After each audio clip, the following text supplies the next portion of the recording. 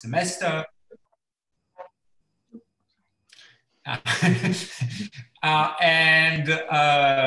Before introducing the speaker today, I'd like to tell you about the events this week and next week. On Friday, there is no lunchtime talk, but we have the third lecture of the annual lecture series given at 3:30 p.m. by Matt Haber from the University of Utah, who will be talking about the species problem and the no solution.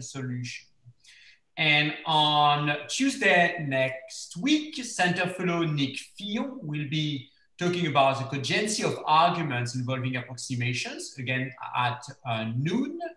And on Thursday next week, we have the next episode of the cognitive ontology seminar. Instead of Monday, the next episode will be on Thursday, 10 a.m. Eastern Time. And we have two speakers, Brian Bruya and Julia Haas. Again, if you're interested in any of these events, the annual lecture talk on Friday, the lunchtime talk on Tuesday next week, or the next episode of the cognitive ontology seminar on Thursday next week, please go to the website, check the calendar of the Center for Philosophy of Science, and you'll find links to register to any of these Zoom events. Today, I'd like to introduce our speaker, Ed Slowik, who is a professor at Winona State University. And we are very lucky to have him as a center fellow this semester and has a long connection with the center. He's been a fellow of the center in the past.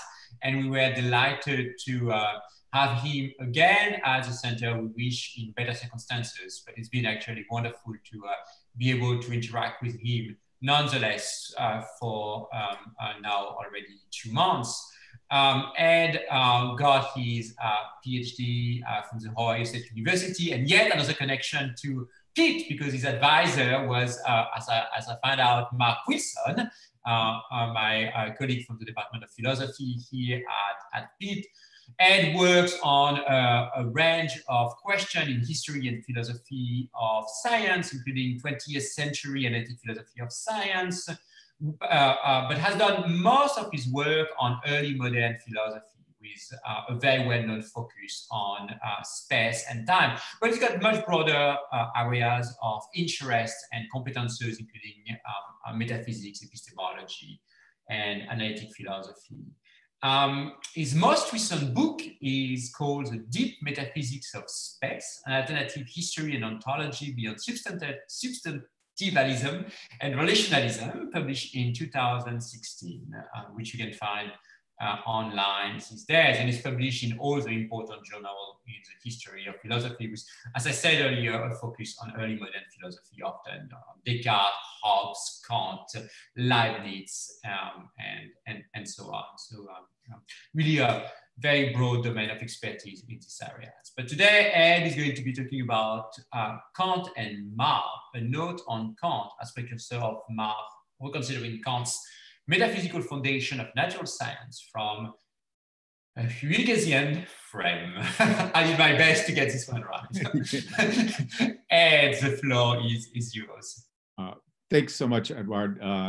Great to give a talk on this topic. Yeah, the title of this talk is quite a mouthful, a lot of different things. And I don't have a lot really to say on Mach. The name of the title is an allusion to a famous article that Popper published in the 1950s called A Note on Berkeley as a Precursor of Mach. And a lot of the claims that Popper made there really apply to Kant as well. Part of the reason I'm giving this paper, when I last visited the center in 2017, I gave a talk and I presented some of the ideas from my 2016 book on the ontology of space, whether it's in the early modern period, on whether it's monads or God or something else. And I wanted to give, and this was the other one I was thinking of giving, because this one is more dealing with standard kind of conceptions of absolute and relational space as applied to, say, mechanics, and not so much worrying about, the ontology of it. And so I thought this is an interesting question. And also it's a response to my good friend, Rob DeSalle, who's taken quite a different position on Kant's relationship to Newton in particular than I will give in this talk here. So, oh, okay, let me see if I can get going. Right. Okay, yeah, now I got it. Okay, so moving along, rough definition of absolute and relational motion, right? That's one of the areas that I've mostly worked on and I'm interested in.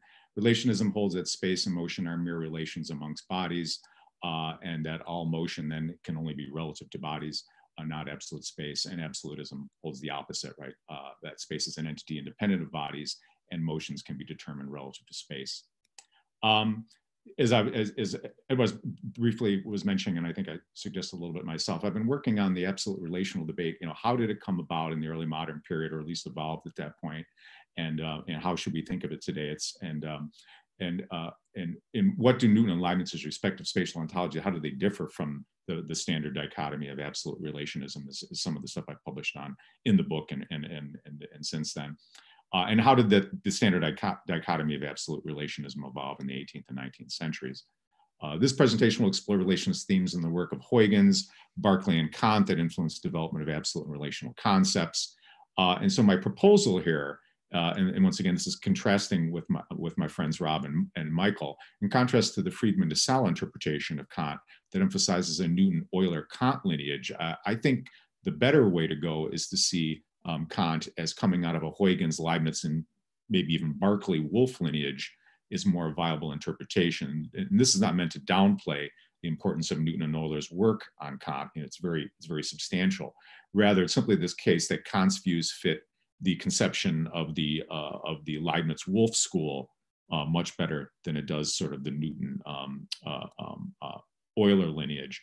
My good friends Marius Stan and other people like Eric Watkins have written on the influence on Kant coming from the Leibniz-Wolff school. So this is something that many other people are doing really good work on over the last 10 or 15 years. And so my own contribution is I wanted to show how the absolute relational debate plays out with respect to something which I know you're all big fans of, and I am, that being the center of mass reference frame, something that I worked on in my earlier years. And so in many ways, this is kind of coming back to an old favorite of mine and how the center of mass frame plays out in terms of relationism. So one of the claims I can make here is one can trace the distinct relationist themes in the work of Huygens, Berkeley, and Kant. Huygens, Berkeley, and Kant accept the mechanics based on relational motion. Berkeley and Kant accept spatial idealism, but it takes different forms for the two. Berkeley in the critical period, Kant reject the type of God-grounded ontology of space accepted by Newton and Leibniz. The last time I was at the center, that third bullet point was the stuff I mainly talked about. Okay, so let's go to Huygens. Huygens is fascinating because in many ways, I think the modern relational debate is due to him, much more so than Descartes. The theological foundations of space is not a factor or only plays a minimal role. That as Huygens' work seems to be closer in the spirit to Galileo, he really wasn't interested in this sort of these, whether space is grounded on God or anything like this. He was really more related to empirical notions of science. But he did take up an interest in relational motion, which he seemed to have gotten from Descartes, although that's a long story in itself. And in particular, the things that I really came to know when I was doing the research for the book in 2016, I really found a treasure trove of stuff, a lot of it out there, in other people's work over the centuries, about how Huygens really influenced the development of the absolute relational debate. And it came due to the work he did on bodily collisions in the 1652 to 1656 period. And his work, which was known by many other people doing physics at the same time, was a catalyst for the development of their ideas. And Huygens kind of got ticked because he felt that they weren't acknowledging that they got the ideas from him. They were just kind of taking it and running off. The big problem for Huygens is the problem of Cartesian physics and relational motion. Descartes seems to suggest that motion is relational. He thinks it's a reciprocal transfer of a body from its contiguous neighborhoods. I don't think he really was putting forward relational motion per se. I think his main argument was that motion is not a property inherited by bodies from other bodies, and relational motion kind of falls out of that main goal. But that, once again, that's a different story. But anyways, the problem with Descartes' collision rules is they don't uphold relational motion, which he supposedly upholds as well, right? And so he has a smaller body hitting a bigger body, and the smaller body will rebound, but then a bigger body hitting by a smaller body maybe I'm going the exact right. Small body hits a bigger body and rebounds. A big body hits a small body and they move together. From a relationalist perspective, that's inconsistent, because in relational motion, there's only a difference. There's only a relation amongst the bodies. And so in essence, a small body hitting a larger body, right? There's only really one type of collision there.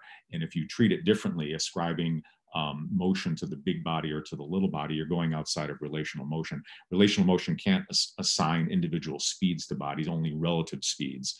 And so this was seen right away by Huygens and others as somewhat is inconsistent, right? If you're going to uphold relational motion, you can't treat these collisions as different altogether. They have to be treated the same. So how did Huygens resolve this problem? Well, he introduced the center of mass reference frame to resolve this problem.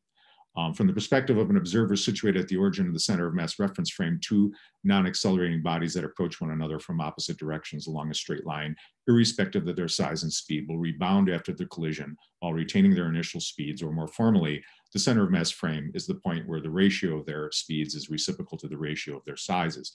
And what Huygens was able to show is that the one collision rule that Descartes gave out of the list of 7 that seems to make sense, that bodies, two equally sized bodies come together, they hit, and then they rebound going backwards. He took that as a model to reconstruct all the collision rules of Descartes using the center of mass frame. I mean, it was really a brilliant achievement. And some people have argued that in many ways, this is like one of the first sort of transformation conceptions of how these different models can be transferred into one sort of more general one. So anyways, here's Huygens himself stating this. This is from a work that is kind of a collection of a lot of his sayings through his career on space and motion, this Codex 7a. After having shown that the speed of rebound or separation of two elastic or hard bodies depends on the relative speed with which they collide, I shall postulate there are perfectly elastic bodies that rebound with the same speed in which, with which they approach one another. From this, I demonstrate that when they come into collision with velocities inversely proportional to their weights or quantities of matter, that is size, they will each rebound with the same speed they had before. Huygens proved that the center of mass reference frame provided a way of preserving Descartes' first collision rule and his analysis of motion as reciprocal transfer.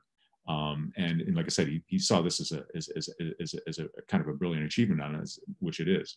Huygens' coupling of relative motion to a set of collision rules seems to have been the catalyst for many natural philosophers of the period, and not just Newton, to introduce an absolute relational dichotomy into their work, probably even more so than Descartes' own account of bodily motion as reciprocal transfer. So one of the things I found most fascinating about this, about some of the research I did, was finding guys like Berkeley and stuff who basically accept an absolute relational distinction long before the Principia appears. So this is from this work of Berkeley that appeared in 1667. And by the way, Newton knew a lot of these people and actually had correspondences with them. So my take on it is Newton clearly got the idea for an absolute relational distinction from this work being done on the continent by these people who were influenced by Huygens. So here you have Berkeley saying, in addition, local motion occurs either from one place of world space to another or in the relative space of some container. The former shall be called real and physical motion. The latter we will call relative motion, something oftentimes it does not involve, although sometimes it does not involve a change of region. What guys like Berkeley and Pardis and others picked up on was a way to criticize Descartes by saying Descartes only gave his collision rules in relative space. He didn't give it in against absolute space. And so Descartes' account of motion is really inconsistent. I mean, essentially they're picking holes in it saying, your account of motion, Descartes, really only works in this limited way of bodies relative to one another. It's not really telling you which is the actual bodies moving. And they all thought they had kind of a brilliant way to cut down Descartes. And of course, at this time in the 1660s, Descartes' fame, right, and his influence is incredible, especially on the continent. So here's Pardis from a work from 1670 as well. I call absolute velocity that which is considered a body compared with the space wherein it moveth, and respective or relative that which is considered in two bodies compared together, by which velocity these two bodies mutually approach. So there's Pardis using the same absolute relational distinction. Pardis specifically criticizes the Cartesian conservation law that quantity of motion, size times speed, is conserved by impact, claiming, and here's one of Pardis' direct criticisms at Descartes, "'Tis not true that there is always as much absolute motion after the percussion as there was before, but it is easy to demonstrate that the respective motion is always the same, so that the bodies recede one another after the percussion as fast as they approached before it. So here's, essentially saying Descartes, you kind of goofed, right? You're only talking, your account of motion only works in this limited way, and with respect to other bodies, it doesn't really tell you which body's really moving, right, relative to the absolute space or the world space or whatever they want to call it. Huygens thought that these guys were making a mistake, because Huygens was clearly in the relational motion camp, and the very fact that they were making a distinction between absolute and relational motion he found problematic. And he says in his writings here, I claim that motion is nothing unless in relation to other bodies. Without any offense to God, we shall say that he cannot make it thus that there is a relation to something that does not exist, i.e. that a body be several bodies. Similarly, I maintain that God also cannot create a single body at rest, for rest just as motion is relative to something. So Huygens buys into relational motion, even if these other people didn't, or maybe even if Descartes wasn't necessarily a full relationist. And here's a bigger statement, rejecting this conception of absolute space, which is popping up in Borellian parties and Berkeley and many other people who are working on this. Absolutists accept that absolute space is truly unmoved. We who call Copernicus' position will say that it is perhaps the fixed stars in the center of the sun that are truly at rest. Now they are at any rate relatively at rest, each one relative to the other. But since they are placed in the space of the world, infinitely extended on all sides, then with respect to what bodies or what other things are they altogether at rest? With respect to the unmoved space of the world, they will reply. Thus the entire question turns on this point, namely, if the infinitely extended space of the world is unmoved. To me, however, this seems like a false notion. So he wants to reject this idea that you can appeal to something outside of motion being just relational to bodies. Huygens concludes that motion and rest can only be determined with respect to other bodies, as I was just mentioning. And so if you're really going to pick anybody in the history of science who really stands out as the first truly modern relationist, who makes these provocative statements that if a body was all alone, it could not move, it would be Huygens. It's not Descartes. Descartes never made a claim that if there was only one body in the motion, that it's impossible for it to move. And neither did Leibniz either. So the first really truly committed relationist that in the modern period we can say was Huygens. God does not appear to play any role in this system, unlike it does for Leibniz and even Descartes and stuff. I don't know if we have enough time to get into Berkeley here. Berkeley follows the Huygens precedent there. And so in one of his very first works, The Principles of Human Knowledge, you get stuff like this.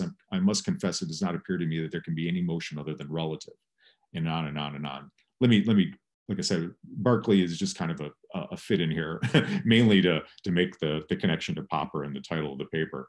But Berkeley would be a person, following in the footsteps of Huygens. It follows from his idealism. I'm going to skip this one here. But his idealism undermines absolute motion and absolute space. I believe we may find that all absolute motion we can frame an idea of to be at bottom no other than relative motion thus defined. From what has been said, it follows that the philosophical considerations of motion does not imply the being of an absolute space, right? So just like Huygens. Turning to Kant now, the main guy we're going to be interested in here. In Kant's pre-critical period, he follows basically Huygens and Leibniz, Huygens and, well, Leibniz too, but Huygens and Berkeley's conception of motion that we were just looking at. In the pre-critical period, roughly from 1747 to the mid-1660s, Kant put forward a monadic conception of the material world following the Leibniz-Wolff school. This is the paper I talked about 3 years ago, where force is the basis of all material phenomena, although he rejected any idealist, phenomenalist worldview, such as Berkeley, where all that exists are minds. From the late 1660s, though, Kant's critical period work begins to question the Leibniz-Wolff conception in various degrees. It doesn't necessarily overthrow it, but he's becoming more critical of relationism. The Newtonian theory of gravity is a central component of Kant's critical period work. So now here's where I bring in the work of Michael and Rob. Did Newton's work prompt the transition to Kant's critical period? Like I said, this is kind of one of the main threads here. Or Newton and Euler's criticisms of relational motion. How important is the role of Newtonian science in general to Kant's work? Michael doesn't go nearly as far as Rob. Michael's quite right, and he says here, my reading of Kant's treatise is Newtonian insofar as I place Newton's principle at the very foundation. I think that's true to a certain extent, but is it Newton as understood through the absolute space theorists, or is it understood through the Euler, the Leibniz-Wolff school? Right. But it's Rob who gives a much more full-throated view that no, it's that Kant's critical period work and his work in the work the natural foundations, the work we'll be getting to shortly, he wants to say that it's really Newtonian, and it's a really overthrow of the absolute relational debate. So Rob says, Kant's mature concern was not to establish one of two opposing metaphysical positions, absolutism versus relationism, but to demonstrate that the metaphysical concept that occurs in physics, body, force, motion, space, time, become intelligible to us precisely and only as they are constructed by physics itself. Physics provides us with the only intelligible notions we have on these matters. Therefore, the metaphysical concepts underlying the sensible world first become intelligible for Kant in the framework of Newtonian physics. So Rob Dessau really sees that Newtonian physics is the catalyst for Kant's later work in the critical period that relates to space and motion. And it it's kind of like Newton woke him from his dogmatic slumber about relationism or something like this. So Dessau, Kant's analysis of absolute space accordingly is an effort to clarify its place within the system of Newtonian principles. Now, clearly Newtonian physics is central to the metaphysical foundations, the work we're going to be getting to shortly. But is it due to, one, the established status that Newtonian theory had obtained by Kant's later years? Here we're talking the 1760s, and Newtonian science is just massively successful, right? In fact, some of the great predictions by Clairaut and stuff of the return of Halley's Comet had already occurred, and everybody's now getting on the Newtonian bandwagon. By the 1760s and 70s, Newton's theory is decisively victorious over the Cartesian vortex theory. So there's a lot of, for anybody who might have been skeptical of Newtonianism, right, this was a time period where you're starting to move in the Newtonian direction. So is it Newton's success, or is it two? For Kant, Newtonian physics is in itself a philosophical critique of metaphysics as traditionally practiced, as Rob wants to argue. I think it's clearly one and not two. On the evidence from the text, my proposal is the many non-Newtonian features in Kant's theory and the fact that much of the pre-critical conception of motion is retained in the critical period. Option one appears to be the more plausible interpretation. That is, Kant remained loyal to the Leibniz-Wolff tradition and in fact tried to assimilate Newtonian theory to that tradition. Not that it was, Newton came along and, whoa, I have to rethink my whole conception of motion the way the Leibnizians and the Wolffians had taught me in my earlier years. Because Kant started off as it was one of the greatest of the Leibniz-Wolff followers in his early pre-critical work. And in the early pre-critical work, in a work towards the end of that period, The New Doctrine of Motion and Rest, he really puts forward a conception of motion that follows Huygens and Berkeley. Alongside the same limited relations conception of place and motion that one finds in Huygens and Berkeley is what you get with Kant in this work. Before introducing his impact model, he argues that the place of a thing is known by its position, situation, or by its external relationship to other objects around it, which he dubs a relative space. And he insists that the terms motion and rest should never be used in an absolute sense. So in the pre-critical period, he's clearly on board with the Huygens, Berkeley, and I guess you could say Leibniz school of relational motion. Now let's turn to the work that's in the title of the paper, The Metaphysical Foundations of Natural Science, his most important work on motion and in physics and stuff in the critical period from 1786. So, sort of right at the time he was writing the critique and the second version of it. All motion that is an object of experience is merely, and so his relationism that he accepted in the New Doctrines of Motion from the 1750s is retained here in this work. All motion that is an object of experience is merely relative, and the space in which it's perceived is a relative space, which itself moves in turn in an enlarged space. To assume an absolute space that is one such that, because it is not material, it can also not be an object of experience as given in itself, is to assume something which can perceive neither in itself nor its consequences. So you're getting a little the critique ease language there, right? That it's not an object of experience in that kind of line. But he's still holding on to relational motion in rejecting absolute space. But Kant is very clever. He redefines absolute space. I mean, and this is one of the things that's really interesting about Kant, is that and maybe this shows you the Newtonian influence, right? That absolute space seemed to be something that a lot of people are gravitating to, no pun intended. And he wants to hold on to that term, but he gives it a relationist interpretation. So here you get some of this.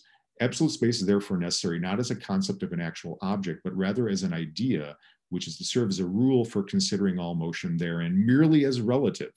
So I mean that is really, I mean, it's kind of pulling an underhanded maneuver there, I guess, you could say, that he's defining absolute space merely as essentially relative motion, and all motion and rest must be reduced to absolute space if the appearance therefore is to be transformed into a determinate content of experience. There's certain metaphysical issues we could chat about in discussion, because you could always say that motion is always relative to something, whether it's bodies or absolute space, but he wants it to be relative to other bodies or to the center of mass frame, and that which is a material frame, and so that would cut against any kind of absolutism. And so going on here, in all experience, something must be sensed, and that is the real of sensible intuition. And therefore, the space in which we are to arrange our experience of motion must also be sensible. That is, it must be designed through what can be sensed. This is very much like what Leibniz says in the Leibniz-Kant correspondence in some ways. And this, as the totality of all objects experience in itself, an object of experience is called empirical space. But this, as material, is itself movable. But a movable space, if its motion is capable of being perceived, presupposes in turn an enlarged material space, which it is movable, and so on to infinity. So one of the things he tries to do in the Metaphysical Foundations is to show that you can always talk about motion with respect to other bodies or a center of mass frame.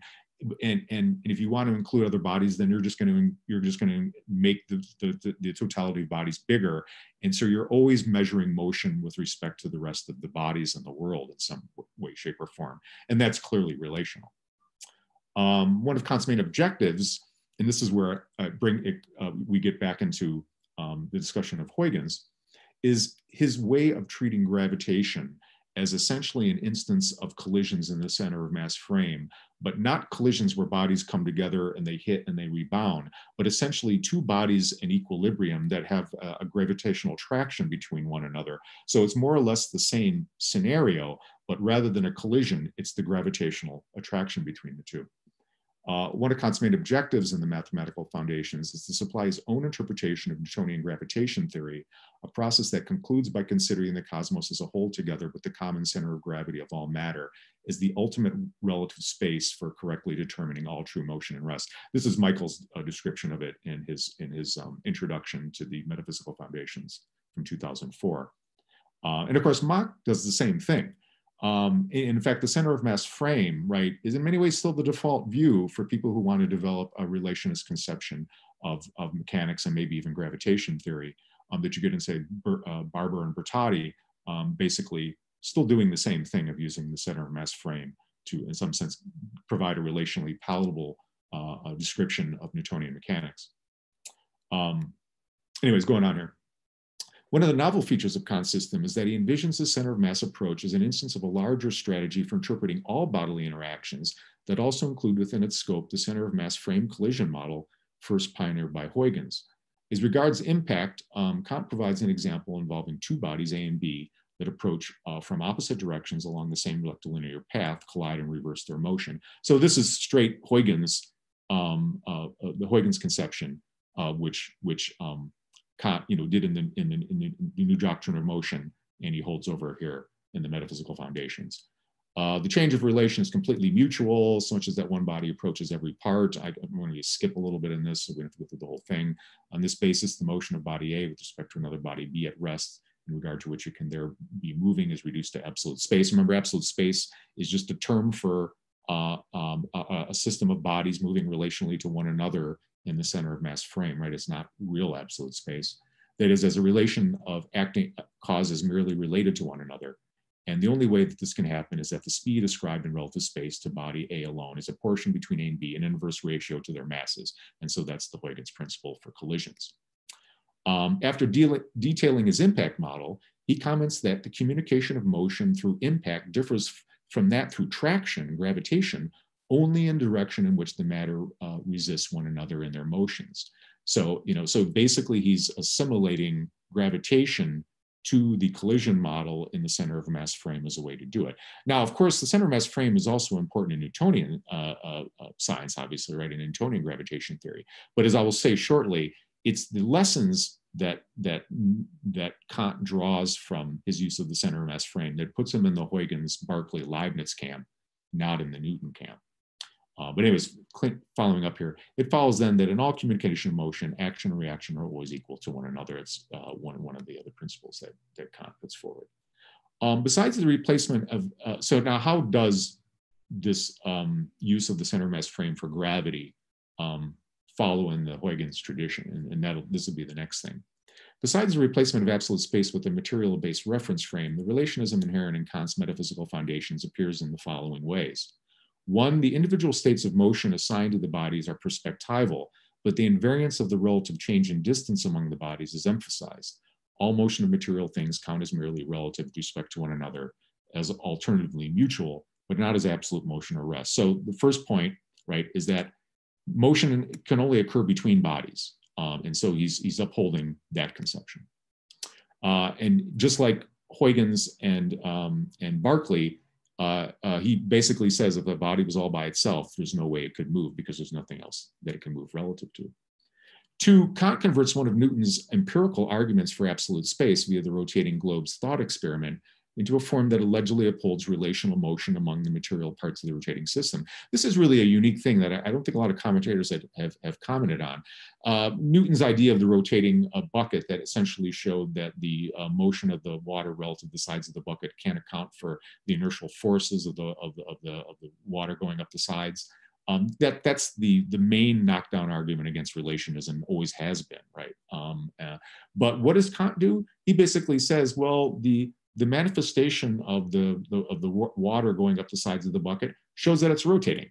So I can account for it, and so I don't have an empirical problem. It's just, it's essentially like he's basically saying I can account for the rotating bucket by just appealing to the forces, and that shows me that the motion of the water was, essentially what he's saying here, and make a long story short, is that the motion is occurring relative to other bodies. This would be sort of the line that Mach would give, and therefore we can account for the Newton's thought experiment without appealing to absolute space by just appealing to the motion being relative to other bodies. He doesn't give all the specifics of it, but he lays the seeds for that response.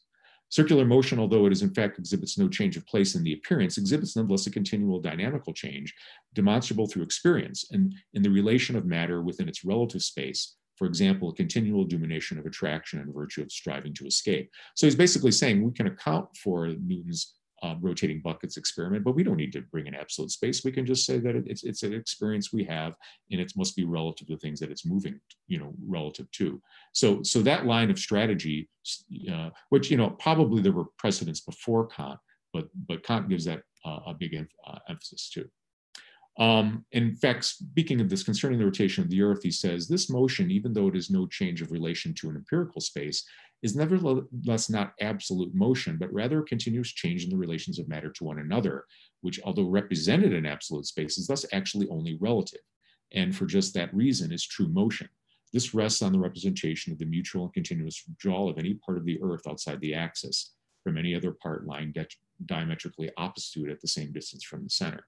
And so he thinks that, by appealing to these inertial forces of the water going up the side of the bucket or whatever, we have an experience that will, in some sense, reveal that the motion is a rotational motion. But don't think that you need to appeal to absolute space to account for this. You can just appeal to either the center of mass frame or other bodies, that would give you a framework for determining that motion. And that's very relationalist, needless to say. 3, Kant rejects as utterly impossible a scenario wherein the entire cosmos moves uniformly and rectilinearly through space, what came to be known in the modern literature as the kinematic shift arguments, which appear in the Leibniz-Clark correspondence, and likewise denies a potential cosmic rotation, but concedes that it is always possible to think of such a motion, although to suppose it would be, so far as one can see, entirely without any use. So he rejects a kinematic shift, the idea that the whole material universe could be moving through space. And that's very relationist, needless to say. For absolute motion, thought without any relation of one matter to another is completely impossible. So there's another claim that there's just no absolute motion. So when you look at all the details of the metaphysical foundations, this is clearly an important relationist conception of Newtonian science, or you can say a reinterpretation of it. These relationist aspects of Kant's system and the mathematical foundations raise severe problems. And now let's go back to Rob's interpretation. For de Saulles' claim that Kant's mature concern was not to establish one of two opposing metaphysical positions, absolutism versus relationism, but to demonstrate that the metaphysical concepts that occur in physics, body, force, motion, space, time, become intelligible as precisely and only as they are constructed by Newtonian physics itself. Physics provides us with the only intelligible notions we have on these matters. And that was Rob's claim. Nevertheless, the evidence in this presentation indicates that the non-Newtonian principles played a role in Kant's system at least as important as the overall gravitation theory of Newton, with his rejection of a uniform inertial motion of the material world presenting the most conspicuous example. Right? I mean, he rejects the idea that the whole universe could be moving through space. In fact, Kant says, to argue against that view, if a body were located outside the cosmos, that is outside, say, our solar system or whatever you consider to be the world, our world is, Kant reasons that the mutual gravitational interaction between the cosmos and this body would shift the common center of gravity of all matter, and thus the entire cosmic system from its place, but then motion would already be relative. So basically saying that, that if there was a body outside the world, right, and we were talking about saying, being subject to the gravitational attraction of the world itself, the body relative to the world, that we can model this within the center of mass frame. But since we, with the universe being on one side and the body on the other, but that would then fall within the context of his conception that motion always occurs within the center of mass frame, and that the center of mass frame or the center of gravity frame, you can use either term or can be used here, that this would still uphold relative motion because it's within its motion relative to this material sort of system, this material frame. Yet by stipulating a decidedly Newtonian concept of inertia, a uniform inertial motion, so that was Kant's attempt to say that, if you want to talk about bodies outside the world, fine, but it doesn't undermine my center of mass frame conception, and you can still see it as upholding, my conception of absolute space or absolute motion, which of course is relationist. But here's the problem, right? Because Kant does seem to accept an inertial principle in his physics, and so by stipulating a decidedly Newtonian concept of inertia, a uniform inertial motion of the entire cosmos should be a possible state of affairs. Or put in specifically Newtonian terms, and in fact, Kant almost seems to be saying that this can't occur because it violates one of his laws for action-reaction. And so as I put it here, or put it specifically Newtonian terms, Kant's hypothesis where only a gravitational interaction with an outside body can cause a rectilinear unit. In fact, and that actually, I'm sorry, that was one of the details I left out when I was talking about the body outside the body. Kant seems to say that the gravitational attraction of that other body on the universe would be the only way you could talk about a uniform inertial motion of the cosmos, right? But then, of course, it's within that center of mass frame. So, anyways, going back to this criticism, Kant's hypothesis where only a gravitational interaction with an outside body can cause a rectilinear unison motion of the cosmos is tantamount to claiming that the world's inertial motion, which comes under Newton's first law of motion, would be sort of contradicting Newton's third law of motion, which gives an action and reaction. It's almost like he's basically subsuming as a special instance, or as maybe a limited principle, the inertial, the first law of motion of Newton's as a subspecies of Newton's third law, that in certain circumstances, the conception of Newton's first law violates the third law, and we can't have that. So the only way we can uphold these, the only way we can sort of make sense of an inertial motion of the universe is if we see it within the context of Newton's third law. I mean, that seems to be like what he's saying. And so this is, so anyways, going on here, Kant's maneuver essentially constitutes a fundamental reconstruction of Newtonian physics, a reevaluation of basic principles that just so happens to fall in line with a Huygens-style center of mass frame version of relationism. So, I mean, so that's a really radical claim that Kant was making in terms of, how to uphold his relationism in the center of mass frame. And so it really seems like he's sort of taking the Newtonian conceptions, the laws of motion and stuff, and interpreting it within a framework that upholds relational motion. So going on here accordingly, while Newton undoubtedly played a significant role in Kant's mature natural philosophy, perhaps it would be more accurate to infer that, and this is against Rob, for Kant, the metaphysical concepts underlying the sensible world first became intelligible in the framework of Huygens' Leibniz-Wolffian physics, not in terms of Newtonian physics, because that's what Rob's claim was. Likewise, it is rather difficult to avoid the conclusion that one of the chief goals of the Metaphysical Foundations is to provide an anti-absolutist interpretation of Newtonian physics, anti-absolutist in the sense that accepting some kind of reference frame, which is not material, right? That's not bodies at the center of mass frame, is to provide an anti-absolutist interpretation of Newtonian physics that follows the relationist precedent set by such thinkers as Huygens and Berkeley, as well as Kant's own earlier work, The New Doctrine. If Kant's system is examined against the backdrop of the absolutist Newton-Euler conception versus the relationist Huygens, Leibniz-Berkeley-Wolff conception, his metaphysical philosophy and the Metaphysical Foundations clearly favors the latter, right? If you're looking at the Newton-Euler conception, right, versus where in some sense, inertial motion, right, is the cornerstone, right? You could say of that approach, right, where the world can move uniformly, right, and there's no limitations on that. We just saw how Kant wanted to try to limit that, right, in a way, and so clearly he seems to be on the Huygens, Leibniz, Berkeley, Wolff side there. And put simply here, Kant's non-trivial deviations from Newtonian orthodoxy undercuts the claim that he deems Newtonian physics to be a philosophical critique of metaphysics as traditionally practiced. Rather, the evidence points in the opposite direction. A relationist applied metaphysics serves as the basis of a philosophical critique of Newtonian physics as traditionally practiced. So I actually think that the opposite is true of what Rob was arguing, that basically Kant didn't see Newtonian physics as something that challenged his views and that he had to reconsider his conception of motion in light of Newtonian science. No, he took Newtonian science and Newtonian gravitation theory and he developed a relationist account of it that fully fit his own earlier views from the new doctrines of motion. And so I really don't see this in the way that Rob does as kind of like a being awoke from your dogmatic slumber and now I'm seeing motion and physics differently. This is just an continuation of his own relationism from his earlier period, but it's more sophisticated.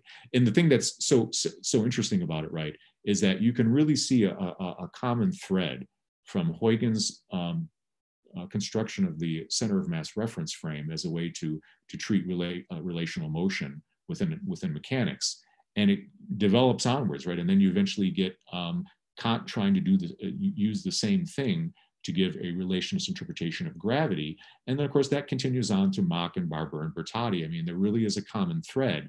And Kant really stands at the center of place in this development of modern relationist mechanics. He's the first guy that in some sense took the collision model of Huygens and gravity and tried to bring them together into one conception, where all motion would be considered to be a version of action and reaction, whether it's collisions or gravity within the center of mass frame.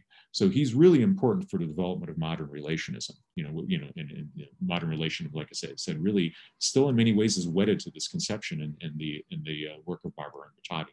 Oh, and that's it. So I guess it was a little shorter than 45, that's not bad. I thought it would go for at least another 10 minutes. So, but anyways, thanks. All right, thank you very much, Ed, for this really entertaining talk. Let me remind you how we're going to be proceeding for the Q&A.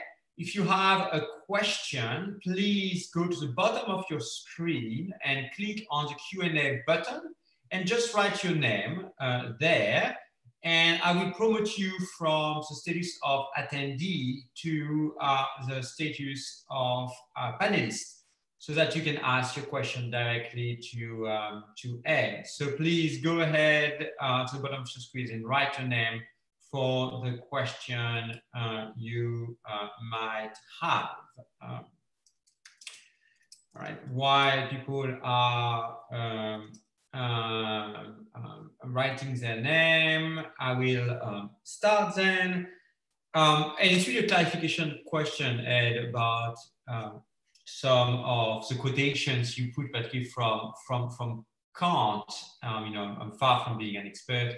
Mm-hmm. And I was wondering exactly, so Kant seems to say a few different things. On the one hand, he seems to say that an absolute space is impossible. At some point you had a quotations where he seems to be saying that much.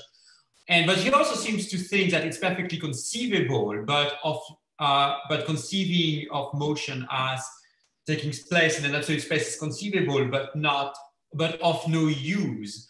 In a sense, it does not help us basically account for the phenomena that we are observing. And somehow these two quotations, I mean, I don't want to say that they're inconsistent, but they at least have a very different flavor to me, right? One as almost a pragmatist feeling, you know, I have a concept, I have an ideal, as you rightly put earlier, and I can use it to conceive of space. Absolute space, but that's not useful for my physics. And the other one is much stronger claim about what's possible. So I was wondering exactly how things fit together for Kant. Yeah, I think this might have been the one, the slide I think you were thinking of. Yeah, that's the one I had in mind. Yes. Dealing with rotational motion. It's really an interesting claim there. I think he seems to realize, since the center of mass frame is a rotating frame, you know, in that sense, or kind of, you know, allows for it. He wasn't quite sure that he could necessarily reject it completely. But I mean, his line is really weird. He says he says it seems like you could talk about a cosmic rotation, but he concedes it's always you can think of such a thing, although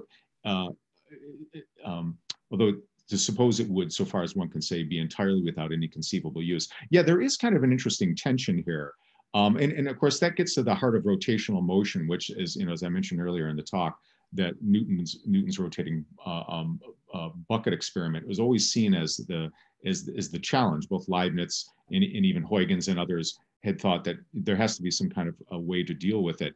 And he dismisses the motion of the universe inertially in a straight line right through space. But he kind of leaves it out here that you can think of this thing, but it doesn't seem to have any useful purpose. I think what he's trying to say maybe is that, while you can conceive of it,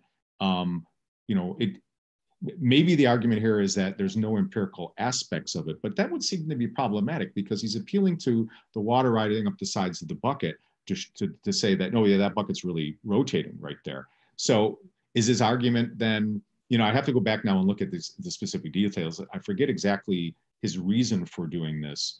But yeah, I mean, in short, Edward, yeah, there is kind of a weird tension here. He seems to be allowing that you can think about it, but maybe it's not actual. So it's a conceptual possibility, but not an actual possibility. Would he say that if the universe was rotating, we would see some effects of inertial forces on every body, or maybe he says that you can't ever detect that.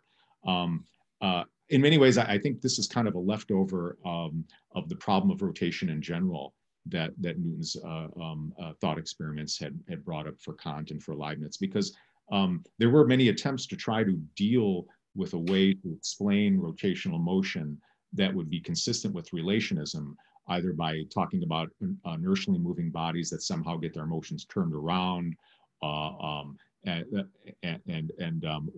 that you can always think of, this Leibniz's view was you could always think of the motion of the particles on the outer side of the body as getting into inertial collisions with the particles outside of the rotating body, and you could therefore frame, you can in some sense break down a rotating body into collisions and inertial frames. And of course, inertial frame collisions, right, as we saw through Huygens, was a way to uphold relationism. There was all these different ways to deal with it, but maybe this is kind of a leftover of those uncertainties with how to resolve the rotational motion problem for relationism, that they didn't have good answers, right? I guess would be the one way to say it.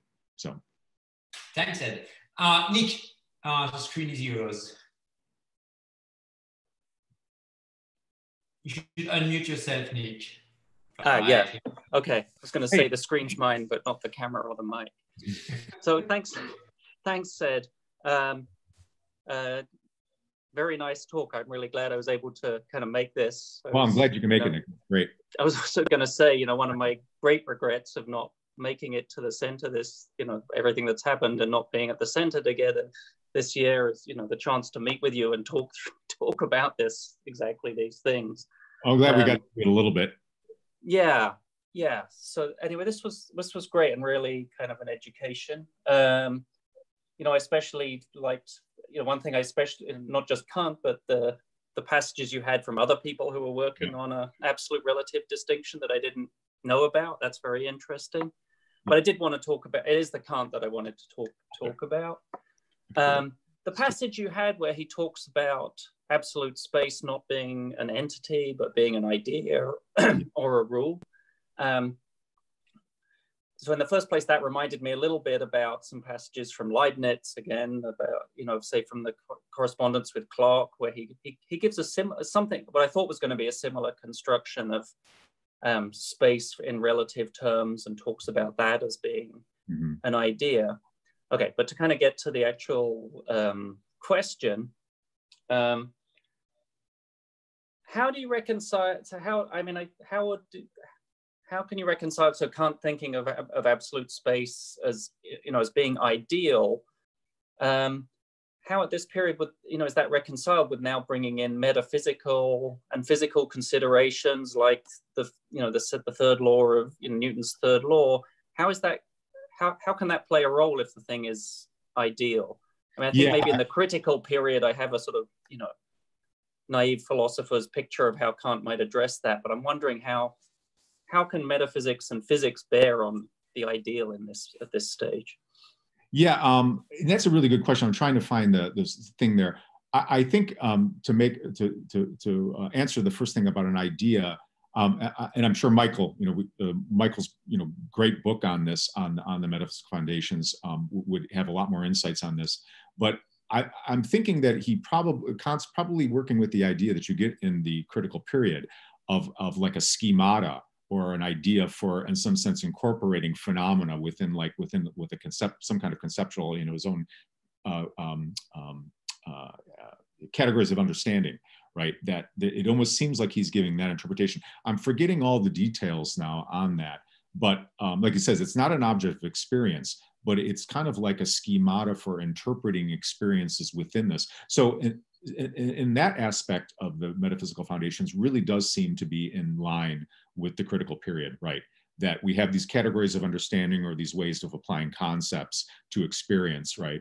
And so he wants to give that kind of, his own version of idealism, right? Not Berkeley's idealism, but his own kind of empirical idealism, or whatever we call empirical realism on that. And so I think that's part of that. Let me see if this other passage here is not as a concept of an actual object, but rather as an idea which to serve as a rule for considering all motion therein merely as relative. So that does seem to me to kind of play the critiques game, right, of seeing it as a way. But how does it deal with I think the other part of your question was, how does it deal with the metaphysical issues of like what exists, or if I'm getting that right, like how does it play in, how would this be different maybe from his earlier work, or how does it differ from the issues that Leibniz was concerned about, with whether space was an entity or something like that?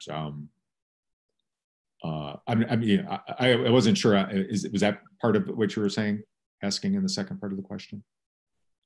Nick? So, I see. I mean, because in the critical period, right, he doesn't want to talk about the noumenal world. So maybe he would think at this point that now that he's in the critical period, to talk about whether space is really an entity or not would be to talk about noumena, the noumenal world, and we can only deal with the phenomenal world as we experience it. Like in his earlier stuff, when he was really a Leibnizian, this is stuff I talked about last time.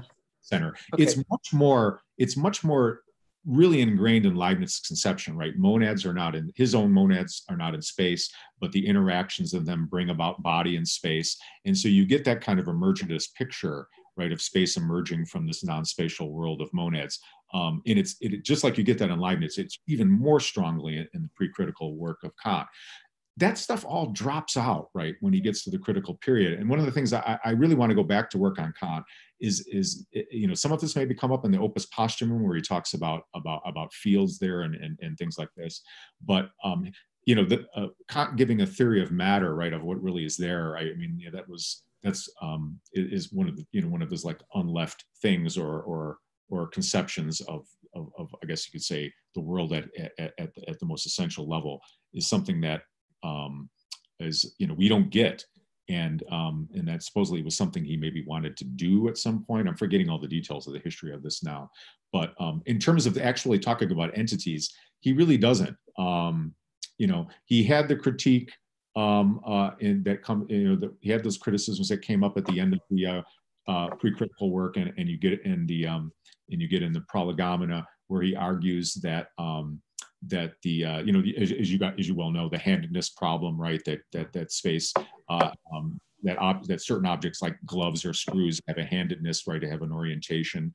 As he uses that as an argument against relationism, but he also thinks that it undermines all sort of metaphysical conceptions of space, and that the incongruent counterparts argument, really proves the ideality of space, right?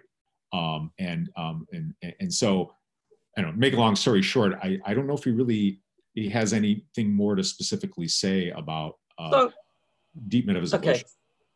So I mean, this was the sort of thought that I have. I think it kind of comes up something like this. So now I have the past in front of me. Now I'm thinking of space as just an idea, a rule for considering, or motion.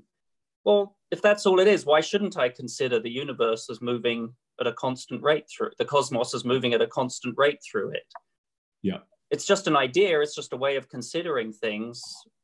You know, how does the Newton's third rule kind of get some bite to say, no, you can't consider things that way? Is it because we're considering the things as relative, and then there would then be a sort of problem because we'd be doing more than just considering them as relative? Is that the idea? So that's the concern. How do those arguments then have some bite if it's just an idea? Especially, as I was just mentioning with Edward, where he basically saying you can think of a rotation, but it serves no useful purpose. Why doesn't he say the same thing about an inertial motion of the cosmos? Maybe that's a way to reframe it.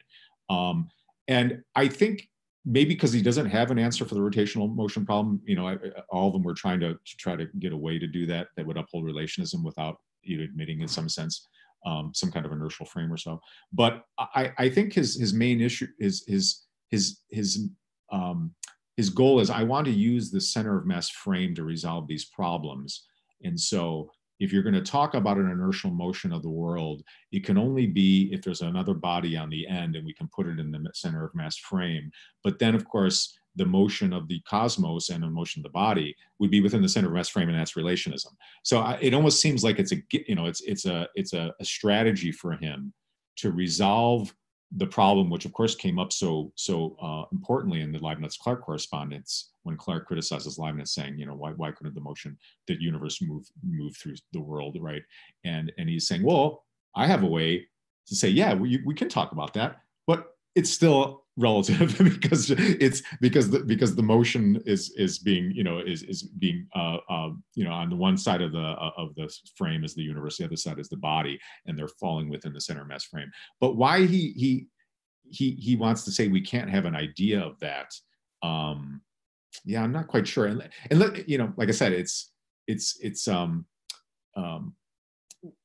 what he means, what he meant in the rotating case, that you can have an idea but it doesn't serve any purpose. It's really it's a difficult issue to crack. It's unclear why he's willing to make that concession there and not in the case of the uniform motion. You know, I'm not sure if that's helping at all. Yeah, no, that's good. Give me some thoughts. Okay, thank you. Thanks, Nick. Appreciate the questions. Thanks, Nick. Maya, the floor is yours. Hey, Maya. Hi, Ed. Can you hear me? Yeah. Great. Thanks so much for the talk. This was really fun. Glad you could make it. Yeah. And just raises so many, I think, really fascinating and subtle issues. And so there's a lot of the details that I don't think I was able to pick up, but I'm curious about, maybe from more of a bird's eye perspective, if you could say a little bit more about the historical significance of the research you've done here. So, and maybe my question ends up being just an invitation for you to restate your thesis to like get at precisely what the takeaway is supposed to be. So what I've gathered here is that you're at least in part disagreeing with Desai about the specific lineages that contribute to some of this work in Kant. Yeah. Contrasting the Newtonian lineage from the Huygens, Leibniz-Wolff one. And that's, I think the textual evidence you brought to bear on that was pretty convincing, and it more of a sort of fits with what I think about, or little I know about Leibniz and Wolff, at least, influencing Kant.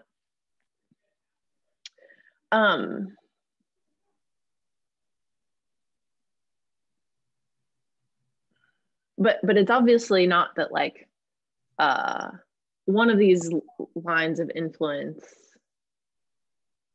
is accurate and the other is inaccurate or totally non-existent.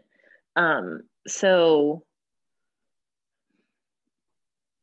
how do you either resolve that tension in the details, like what is the appropriate like line to carve around the Newtonian influence? Yeah, that would be consistent with your view. Does that? Yeah. I think I was just saying, how did Newton's influence, how does that factor into Kant's work, and really, what is the, I guess you could say, how do you resolve that issue while showing the importance still of Huygens and stuff, and not just saying that it's just Newton, that's everything to him. As like I said, Rob's work is really interesting on this, but the claim, like I said, that I found so problematic is that one towards the end. I think it's that very last slide I have there, where Rob wanted to say that that Newtonian physics was almost like something that got him to rethink all of his views about motion and bodies, and that it was the catalyst for a development of a whole new sort of program that where Newtonian physics is really the central issue. And my take on that is that no, he's just doing the same stuff he was doing before in the pre-critical period, because those ideas I mentioned in that work, the new theory of motion, I'm forgetting the name of it now, from 1758, has more or less the same relationist conception of motion. It's just now he's giving a more sophisticated view of it that isn't just impact anymore in the center of mass frame. It's also gravity is incorporated in that conception. But also, the thing that's interesting is that he's bringing in all those ideas from the critique about a schemata for the understanding for how we can construct, in some sense, a frame that will uphold his conception of relational motion. And so and I should mention too, by the way, that other scholars have talked about the relationism inherent in the new foundations. And so, this is not something that's new. My main thing was to show how, in particular, you can really trace this line from Huygens and using the center of mass frame through Kant going forward, and that this is a long lineage of relationism that uses the center of mass frame as a way to model essentially Newtonian mechanics in a relationally palatable way, and to think therefore that it's outside of that tradition, which may be what Rob was saying, or that maybe Rob was thinking that at this point Kant was kind of forsaking his Leibnizian Wolffian heritage and all this stuff, and clearly he in this kind of maybe following up with the discussion with Nick and Edward, is that clearly he doesn't want to play the metaphysics game in the critical period, right? I mean, it was Hume that woke him up from his dogmatic slumber, not Newton, right? And the impact of the British empiricists really made him want to do, my take on it is he really wants to do metaphysics now within an empirical framework. So I almost see the influence of the critical turn, right? His own Copernican revolution, and as being is important to the content of the New Foundations, this work that we've been investigating from 1786. I see that as is just as crucial as, if not more so, than the influence of Newton. My own take on it, I think I mentioned that one slide, is by the 1760s, Newton was just, he had won the day. I was mentioning when Clairaut predicted the return of Halley's comet, like 2 years ahead of time, I think it was, and he gave like a 4 to 6 week period that when he made this prediction that you're going to see the comet in this thing using the Newtonian theory, right? That was seen by many people as the last coffin in the nail of Descartes' vortex theory, and that you just couldn't take Descartes seriously anymore, because look at the things you can do with the Newtonian theory. Now, everybody was still debating about how should we think of it? Is gravity really an essential property of matter? Is it still some kind of fluid? Can we give a mechanical school explanation of gravity, right? But the fact that the gravitational theory of Newton's allowed scientists to make these incredible predictions, I think was the catalyst that made him want to do this work, the mathematical foundations, and to do it in such a way that it seemed, that it also upheld some of the things that Newton talked about, like absolute space, right? So he's going to say, oh yeah, we could, I'm going to use the term absolute space. But if you look at my definition, it's really relational space, right? I mean, that why would somebody do something like that? It's really wild. And the only thing I can think of is that there was a certain, power of those ideas. They really were gaining hold. Although not everybody still accepted absolute space. But I mean, it is a weird, I mentioned at one point that it was a cynical use of the term absolute space. And I remember some people, editors and stuff, said, that's too harsh a term. But it is kind of cynical, right? I mean, he knows that his conception of absolute space is not absolute space the way Newton understood it, right? He knows that it's upholding his own versions of relational motion in his earlier work when he rejected absolute space and stuff. So yeah, I mean, that's an interesting historical, I think, note in itself, right?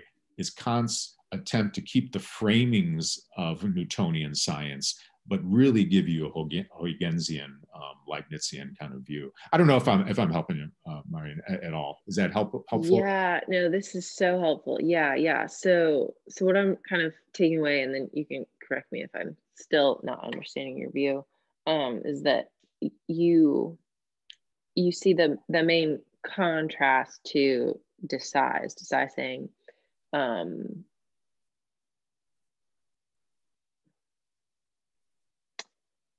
the Newtonian influence in Kant like sparks a revolution in his thinking in like deep and profound ways. And you're saying instead the like broad and perhaps foundational framework of his thinking remains the same. Yeah. He's true to his roots. Yeah. And in response to the wide acceptance of Newtonianism and its own just perhaps merits on itself, not just its popularity, he wants to find ways to incorporate it within the project he's already doing, but it's this incorporation rather than a revolution. Okay, yeah. that does it. Yeah, I think that's a good way to put it. He's incorporating the successes that Newtonian theory is increasingly getting, right, especially in the second half of the 18th century. It's really becoming a successful theory and doing all this great work. And I think he feels, well, I really need to bring this in, and especially the view of gravity, into a conception, but it upholds his sort of committed relationism in that regard, in that sense. But the other things I was going to mention, and Nick brought this up too, the things that I found fascinating, and this stuff is out there, right, if you find it, is that, there is this view that Newton invented absolute and relational space. But when you read Pardis and Borelli and stuff, you're like, no, these guys have that distinction. In fact, they're talking about it, and they're saying Descartes doesn't get it right. You know, his conception of motion is only relative motion. It doesn't really tell us if the bodies are, how they're really moving relative to absolute space. And Huygens comes around and says, oh, don't talk that way. You know, there is no absolute space. I mean, you really have a well-developed arguments between a lot of the main people working in science, you know, in the 16s and 60s and 70s, long before Newton comes along. And that is unknown by many people who work on the absolute relational debate.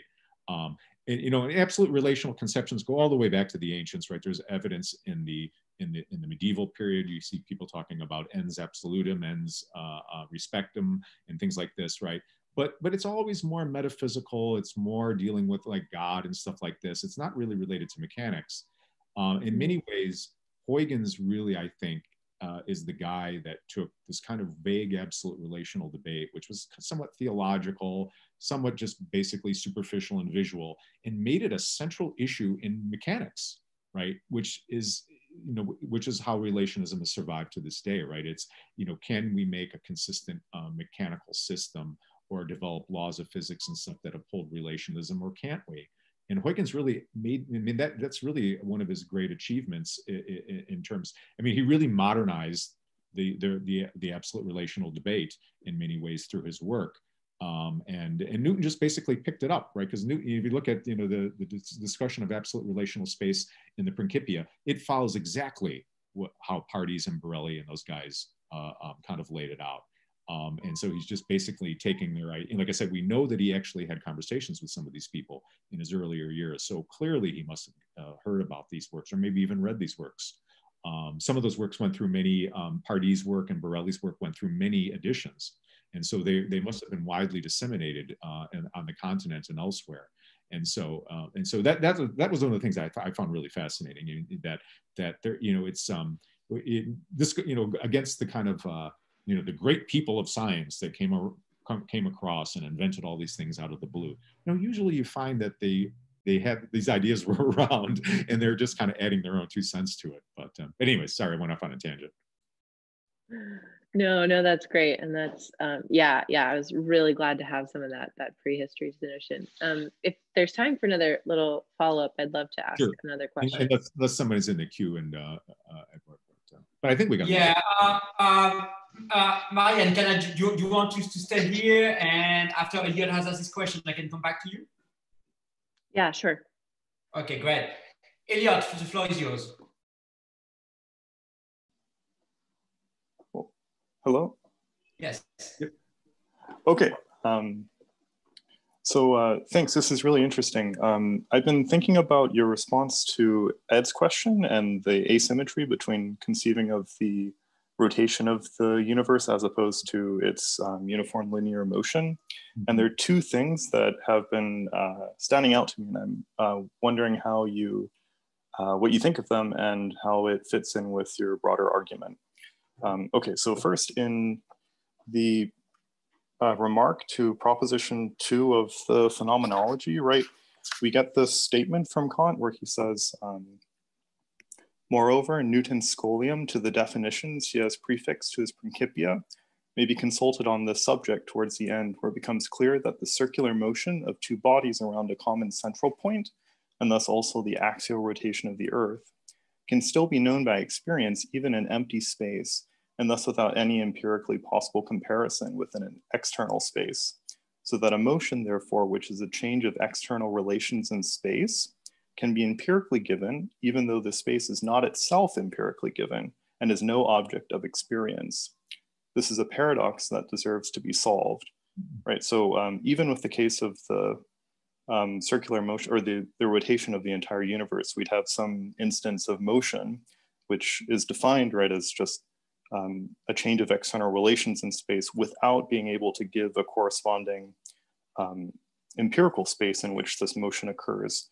But I take it with why it is that circular motion can be actual, is that you can identify forces, right, that cause the inertial body moving inertially to deviate from its trajectory. And so like, that's the one thing. So you can have, it seems like there are cases of motion without empirical spaces that can be considered actual because you can appeal to forces that are responsible for the motion. Okay, and then the second thing, something that I found striking from Friedman's reading of the work is that he places this emphasis on the use of the third law to identify pairs of bodies that are interacting, right? Where it's like really bringing to the fore the idea that all interaction is mutual, right? Or all action is interaction. So you find cases of collision or gravitational attraction where there are pairs of bodies acting.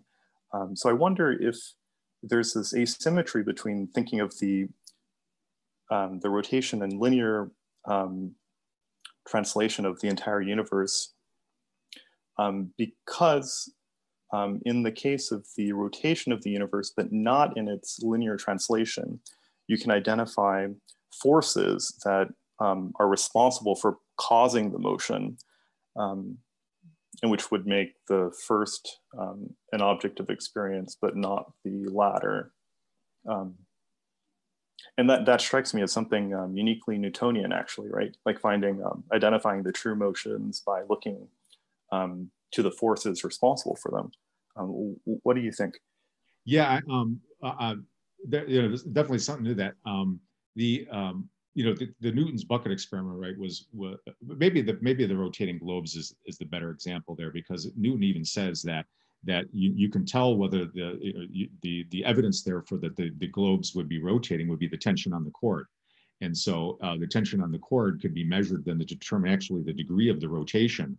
And so there is empirical evidence to show that the two globes separated by a wire or something, or a rope, right, that the evidence would be there to say that no, this is really rotating because of the tension or the lack of tension. And so in that quote you were mentioning, right, it really shows that there's empirical evidence for rotation, whether it's the sides of the water going up the sides of the bucket or the tension on the cord. You don't have that, right, with the inertial motion of the world if it's moving uniformly. Of course, Clark then says in the Leibniz-Clark correspondence, well, what if the motion stopped? Then you have an acceleration or a deacceleration. And wouldn't that force effect be felt? And unfortunately, Leibniz died before he wrote his sixth letter, where presumably or hopefully he would have had a response to that. That would have been a really, really important response, because finally one of the Newtonians are saying, okay, how about the effects of force? Aren't those experiential? Don't they therefore show that that there's been a motion, right? Even though it's not a motion relative to a body, right? That's always been the big problem there. But yeah, and so I think the presence of the forces, right, that you can actually see, water going up the side of the bucket or the tension of the cord, breaks the asymmetry between, it makes this case more difficult to deal with for a relationist rather than a uniform motion, where there really doesn't seem to be any evidence, right? Whether the universe is moving 5 miles per hour in absolute space or is it still, you're never going to know, given, due to the Galilean principle, right, that physics always stays the same in an inertial frame. But in the rotating case, right, we do have the evidence for it. I don't know if Robert, that's or Elliot, if that's addressing the concern you were mentioning, or if I'm tracking it. But that also might be the reason why he allows for circular motion to be possible but not useful, whereas he really wants to reject the idea that the uniform motion of the world occurs at all, unless it's within that sort of framework of the center of mass frame, where you put the universe on one side and the body outside the universe on the other side, and therefore talk about the motion of the universe coming together due to gravity, right? That's the only way he'll say that you can talk about a uniform motion of the world. Maybe it's because the rotational motion issue was still such a big problem, and nobody seemed to have a really good answer for how to deal with it. Whereas the other one they just kind of dismissed. So, but I don't know if I'm close to answering your response or your comment. But there is something to that, definitely. All right. So, sorry, go ahead. Go ahead, Elliot. Briefly, go ahead. Okay, yes. So the brief follow-up then is, so if the identification of forces is the key to finding true motions, does that tilt the scales towards at least some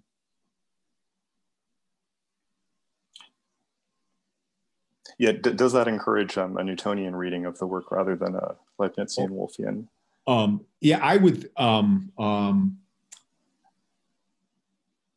I think he sees it as a problem to resolve through relational motion. One of the things I should mention is that he tried to give a story about how you could take straight line inertial motions and how they could possibly be turned in a way to allow for rotational motion that would account for the force effects, but it still would be seen as individual inertial motions.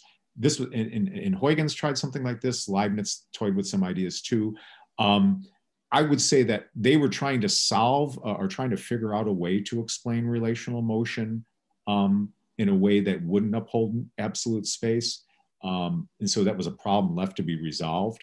And it still is a problem, right? Even in the Barber-Bertotti models, they can recapture Newtonian physics, but they have to assume that the angular momentum of their system is zero. So, I mean, this problem has never left. I mean, in many ways, you know, Newton didn't invent the absolute relational debate, but he came down with clearly the most problematic issue for relationism, which has never been resolved, right? And it's the biggest knock-down, drag-out argument in the whole absolute relational debate is the rotating buckets and the rotating globes thought experiment. So I would say that it still shows that he was working with a Huygensian frame, right, and working within that relationist system. It's just like everybody else, they couldn't figure out an answer to it. You know, if that's what you're asking, does the evidence of the rotating bucket maybe what you're saying, does that side with Kant being more Newtonian or more relationist, you know, non-Newtonian? I think it still fits the non-Newtonian model because everybody's trying to figure out that problem. So, but it does show that rotation is a big problem for relationism, and maybe relationism doesn't work for that very reason. Maybe the Newton had his finger on the problem with relationism all along, and he's actually indicated why it can never be successful for really complicated systems that don't have zero angular momentum, you know, things like that, you know. Thank you. All right. Thank you very much, Elliot. Marianne, the floor is yours for the last question, and then we'll be done for the day. All right, great. I just wanted to follow up with another kind of bird's eye view historical question here. I'm curious if you could say a little bit more, if you've looked into this, on the role of Wolff in this lineage. Mm-hmm. I mean, I think of Wolff as this like great synthesizer who draws from all sorts of places and finds ways to get things to sort of play nicely together. So I'm curious if in this particular line of thinking that you're interested in and tracing the influence of Huygens especially, is Wolff's role here largely as like handing off what, you know, taking Huygens and handing it off pretty incomplete, or is there more important sort of historical work done there at Wolff's stage to develop or synthesize with other ideas? That's a big part of the story here for Kant. That's a really good question. Wolff is a guy I want to get to know more about. I think it is sort of in that way you put it, that he really hands off. It's really more of the Leibnizian tradition that he hands off to Kant. He does, if I recall, have a conception of relational motion, but he probably gets it more from Leibniz.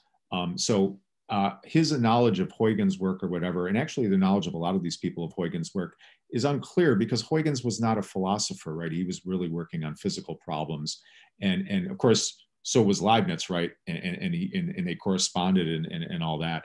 And so he was a big influence on Leibniz. But Leibniz did everything, right? He was a great scientist, great mathematician, as well as being a great philosopher and metaphysician. And Wolff seems to be more in the metaphysician camp. But all those ideas about action, reaction, which you get in Leibniz, right? I mean, they're obviously in Newton's third law, but they're a central aspect of Leibnizian views. I mean, they're really in some way a central aspect of Descartes' view as well, right? That gets all kind of taken over by Wolff, and he develops his own view, and is handed off in some sense to Kant. Kant's very first work, I forget what it was called, from 1747, is straight up Leibniz-Wolff monadology, and it's an amazing work.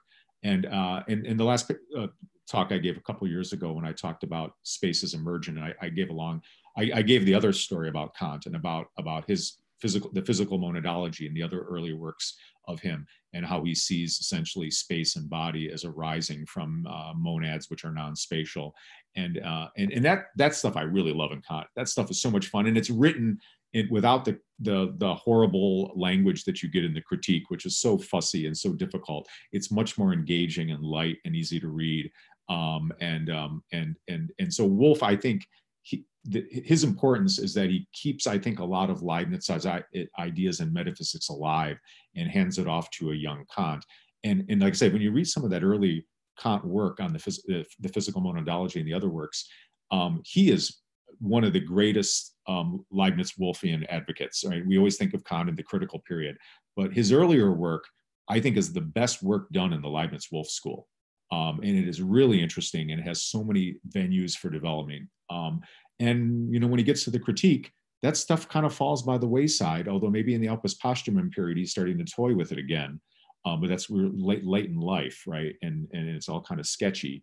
But yeah, I mean, and so the Huygens, Leibniz, Berkeley, Wolff, that thread has many curves to it, because Wolff really isn't so much in the Huygens center of mass frame. I mean, I'm not even sure if he necessarily developed that idea.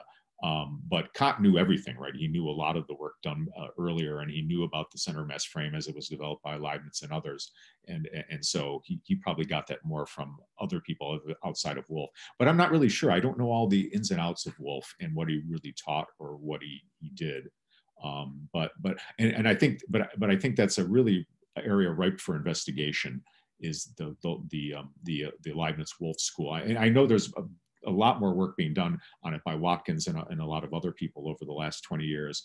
But I bet you we'll find out more about Kant the more we learn about the Leibniz-Wolff school, because I really think that Kant, to his very last days, never gave up on various Leibniz-Wolff conceptions of the world, despite what he says in the critical period. And the evidence for it is the Metaphysical Foundations, right? I mean, this stays true to his conception of relational motion and all that stuff that you get in the pre-critical works. All right, I think we will stop here for today. Thanks, Ed, for this excellent talk, and thanks all for the lively and interesting Q&A. Questions were great. Really loved them. Wonderful. And we'll see hopefully many of you on Friday at 3:30 p.m. for the talk by Matt Haber, and for the next lunchtime talk next week at noon. Have a good week all, and see you soon. Bye.